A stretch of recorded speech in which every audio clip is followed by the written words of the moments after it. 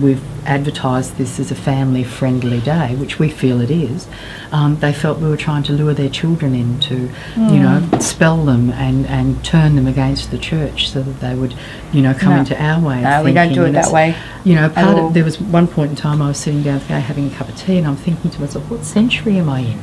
Yeah. You know, am I in the 21st century? Have I gone back to the burning times? Yeah. You know, and is this like a replay all over again? Because it was beginning to feel quite surreal. You know, it was the last thing. I knew we'd cause some ripples, but I actually didn't really expect. Didn't expect that to the happen. knee-jerk fundamental reaction that we would actually get. But we don't. And that has been as equally and as easily as resolved. And that's the part that I. So it has, final question, it has been resolved. And Yes. To the point that the church is now coming on the day. They will be having a stall, and I think that's wonderful. They don't want to run any workshops, but the fact that they've now chosen to include themselves, which is a good fantastic, even though there was actually somebody running a workshop and will be running all day, and he is a pastor.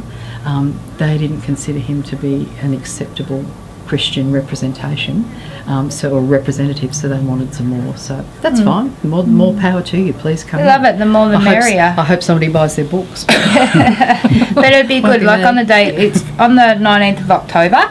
That's right. It runs from 9 till 5. Yes. We'd like everyone to come along. It's a gold donation. We've got workshop 6 or something like that, and there's free sausage sizzle, face painting, and things like that. We've got FAXIA funding for sausage sizzles. And there'll be all sorts of things there on the day, and we won't hurt you.